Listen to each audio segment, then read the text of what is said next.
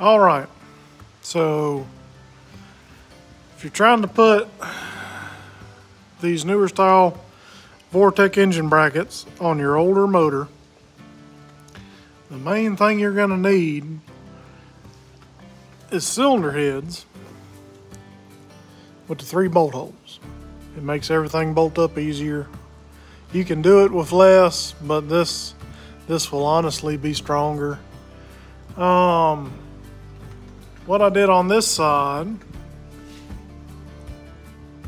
that's probably about, I got 1, 2, 3 bolts on this side, and that's all it come with from the factory. Now, if you can pull it off, you need to take 3/8 bolts or 3/8 threaded rod and make you some studs. It would probably be stronger, kind of like what I did right here, because I didn't have nothing that would work quite like I wanted to. But originally down here at the bottom and on the other side of the motor too, those had studs in them. The best thing you can do is save all your hardware when you go to the junkyard and pull this stuff off. But I have since removed this engine and messed with it and lost all my parts. But yeah, so you're going to use your 2 top bolt holes here and then your top bolt hole down at the bottom to bolt this bracket on.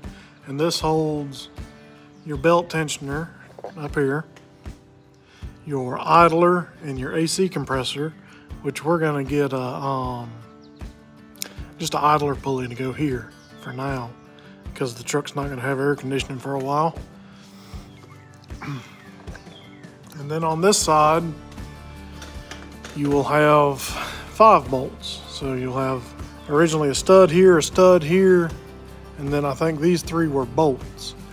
My bracket is broke on this hole, so I used a stud here, and I'm going to use a bolt, and then 2 bolts down here.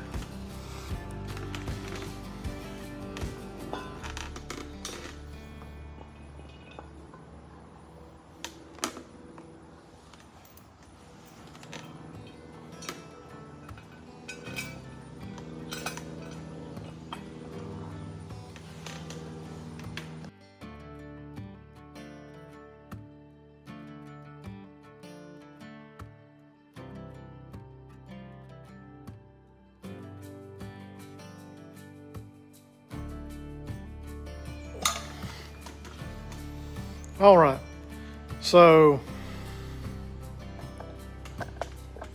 as you can see, we've got the stud right here.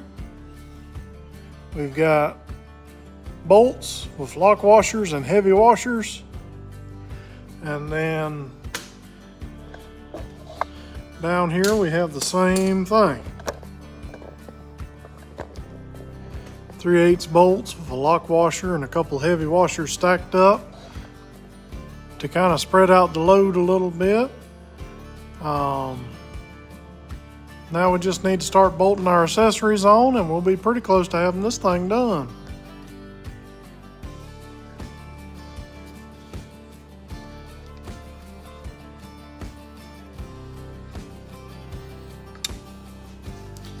All right, well, slide this alternator on.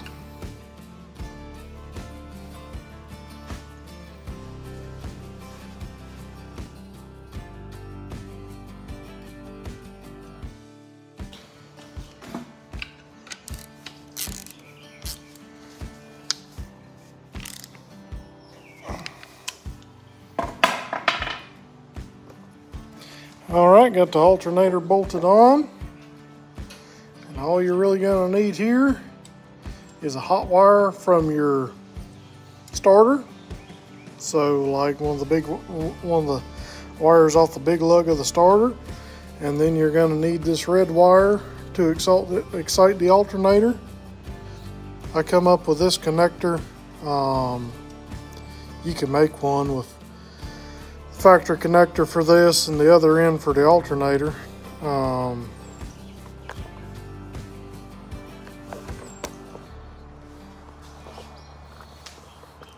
But yeah, I had my local alternator shop order me this, but the red wire is going to excite the alternator and make it charge. So I guess next we'll start on the idler and tensioner pulley.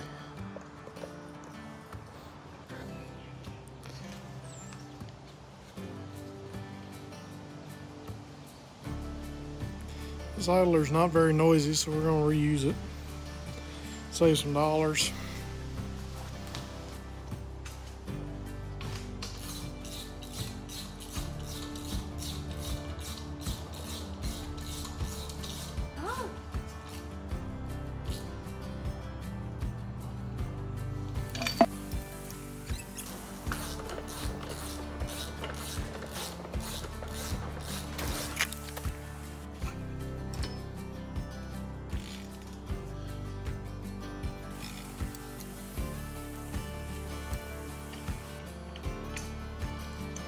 I'm pretty sure that bolt's left-hand thread.